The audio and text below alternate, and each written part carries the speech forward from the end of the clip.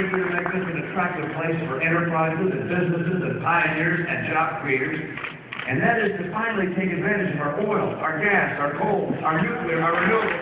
Let's get energy with our own energy.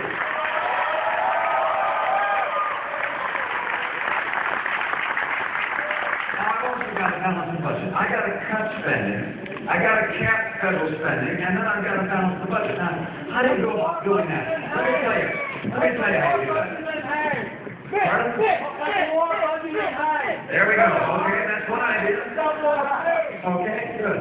All right, he's got an idea. It's not the same as mine, but I appreciate it. What you do to get our budget in line is you say this. You take all the programs that federal government has, and you say which of these programs is so critical that we've got to have. And those things we keep. But those programs that don't pass the following test, we got to get rid of. This is my test. Is this program so critical it's worth borrowing money from China to pay for it? No! I'm not making for any Christian programs, even some we like. Now, the easy ones we get rid of are like this one. This one I get rid of at day one. Let's get rid of Obamacare.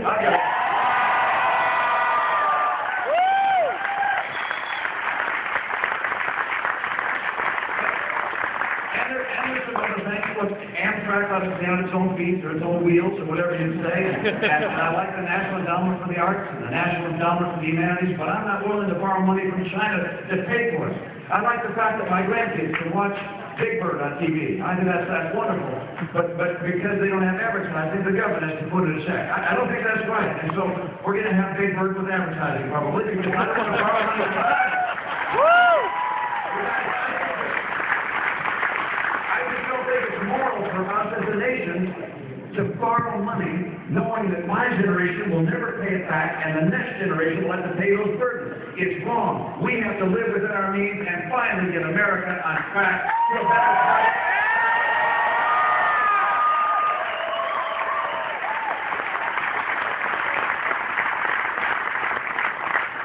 But I think you know that this campaign is about even more than jobs, important as that is, and even more than reining in the scale of the government, important as that is. This is also a campaign about two very different directions for America. One is represented by the vision of the founders. I love our patriotic music. There's a song, America the Beautiful, you know well. Oh, beautiful for spacious skies, for amber waves of grain. If corn counts, it's an amber wave of grain, or you're in that song.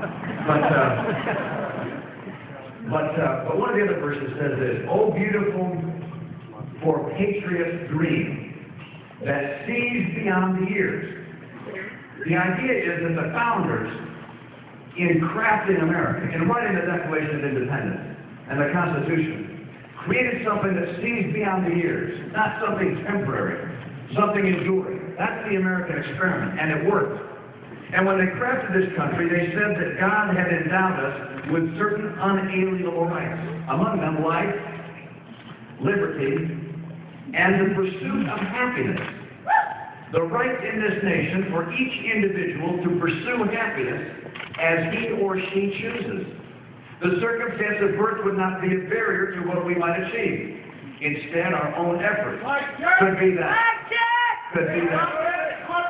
That is it! That is it! That is it! That is it! That is it! That is it! That is it! That is it! That is it! Guys, let's talk about the Constitution again. And by the way, get a job!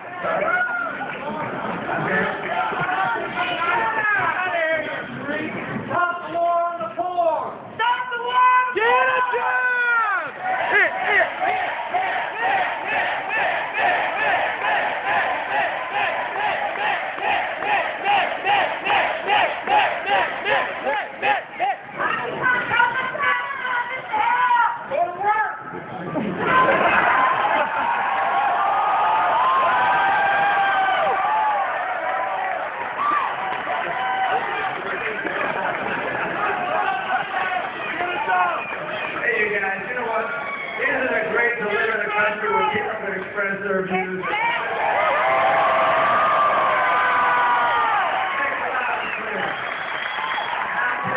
When President Obama is here, I hope we're in the audience making the same sounds about his mouth.